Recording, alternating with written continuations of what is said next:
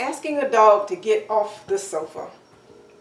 If we stand directly in front of the dog, we might be asking them to come off, but our pressure is saying stay there because we're facing them head on. Some dogs are more pressure sensitive than others, so it depends on the dog.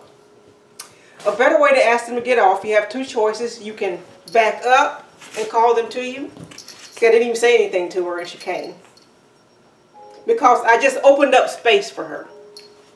Another way to do it, another way to open up space, how about Jella? Is to stand sideways and ask them to come off. Here. And another way is to completely orient your body in the direction you want them to go. So I'm going to face my head forward because that's the way I want Pudding to come. And I'll ask her to come with me. Let's go. Good job. Something you don't want to do is grab the collar.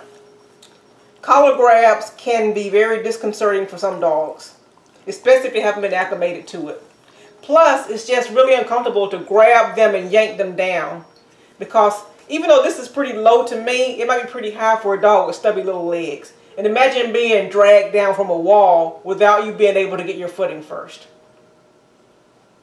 It's a little more kind to use a leash, but still extremely dangerous because you're not giving the dog a chance to get her footing. So don't even clip a leash and drag them off.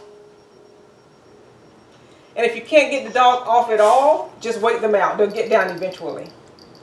And if you don't want a dog up there ever, when you get up from the sofa, just put some boxes or block the sofa somehow.